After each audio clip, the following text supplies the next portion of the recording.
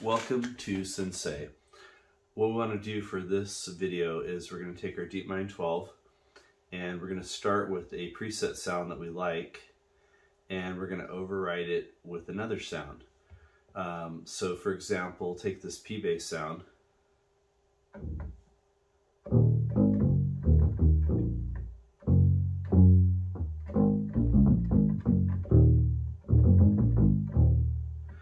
So it's a great sound, but I'd like to have it be more of a synthy bass sound.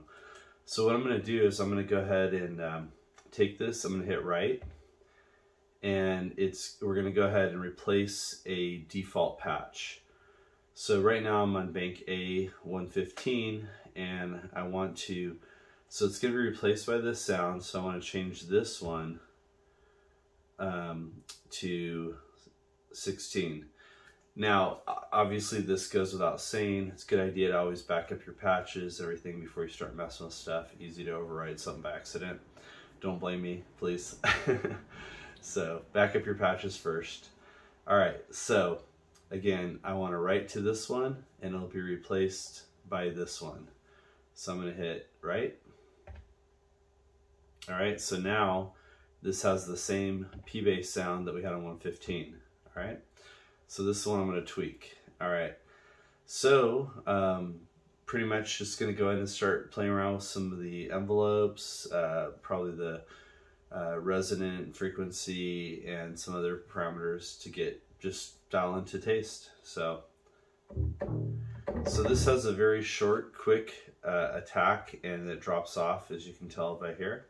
So one of the things I want to give it a little bit more sustain on that. So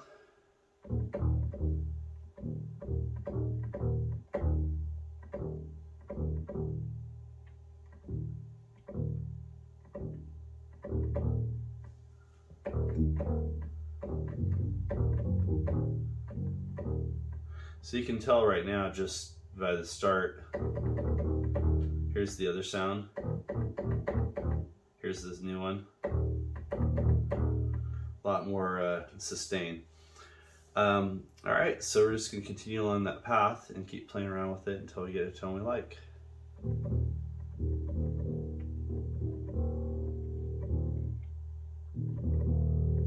You can play with the curves over here, and we can go with different ones. So let's see.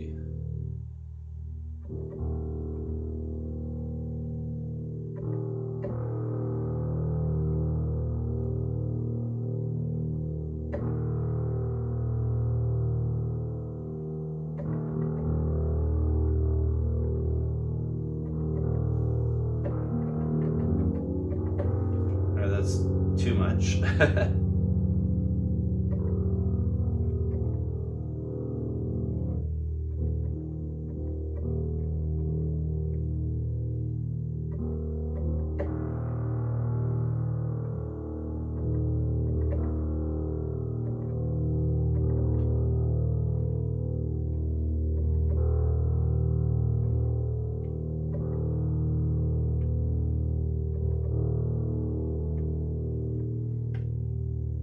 Alright, and we'll play around over here.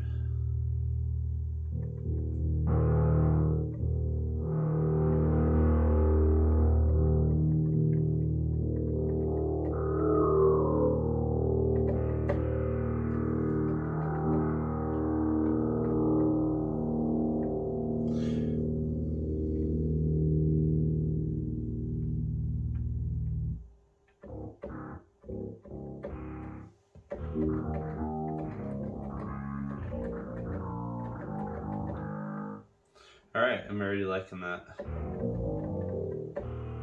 And compare it.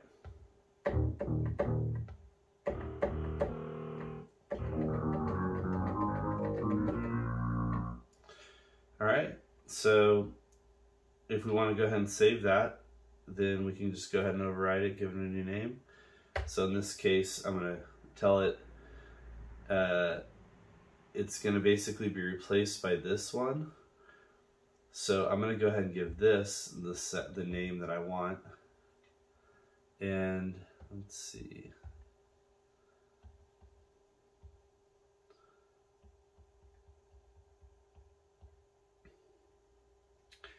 I'm going to make this, just call it version 2.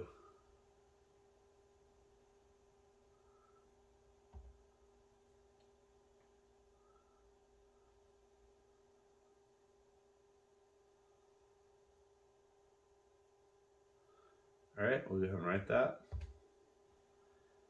And we can compare the two. So here's our original.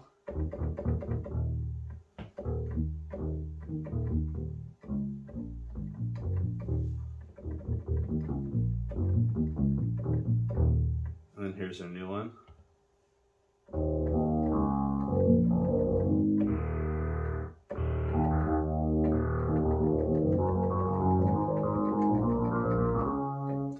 The nice thing with this kind of method is I could go ahead and further tweak this and simply overwrite it as a new patch and do little until I find another tone I like. I won't go through it right now, but let's just say I want to play around with this a little bit.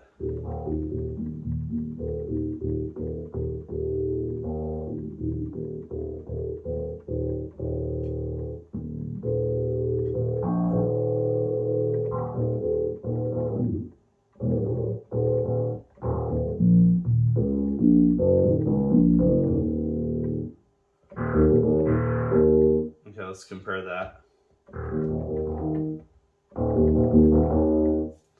All right, so if I wanted to save that, I would just write it and put in a new patch name. And obviously, you might want to adjust your overall levels so that you get the, relatively even overall volume between the patches, depending on what the sound is and what you'd like to do.